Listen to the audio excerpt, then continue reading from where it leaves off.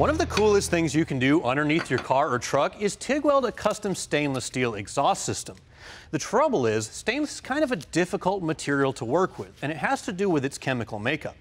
Stainless steel contains higher amounts of carbon and chromium than mild steel does. That's what gives it its shiny appearance and its corrosion resistance. The trouble is, whenever you heat this metal up to weld it, the carbon and chromium want to rise to the surface of the molten puddle. When that happens, the elements will react with the oxygen in the atmosphere, oxidize, and contaminate your welds. To show you what I'm talking about, I'm going to run a couple passes with the machine set up improperly, and then you can see what I mean. The machine is set to weld DC because that's what stainless requires, but I'll set the heat range much higher than what's needed. I'll then run a few passes on the pipe, intentionally pumping in a lot of heat and moving slowly. I'll make a couple of beads about a few inches long. Now that pass was much too hot for this thickness of material, but it really illustrates the point that we're getting at.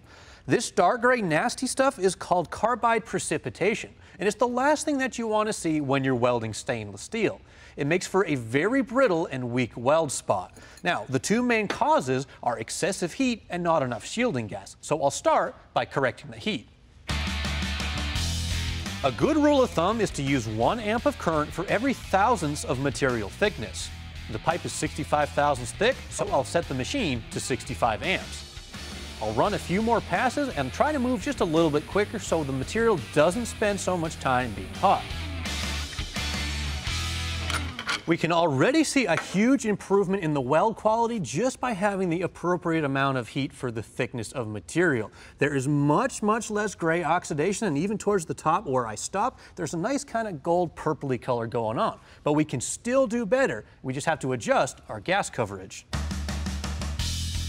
I'm swapping out the stock number 7 cup to a larger number 12 gas lens. This will give us a larger shielding area, direct the argon smoothly onto the weld, and keep the hot molten steel protected longer. We do have to turn up the shielding gas flow, but I'm keeping all the rest of the settings the same. You can see when the gas stops flowing, there's a nice color change. At the end of the day, it's really not that hard to weld stainless steel. You just have to practice proper heat input and have excellent gas coverage. So sit down at the welding bench and do a lot of practicing.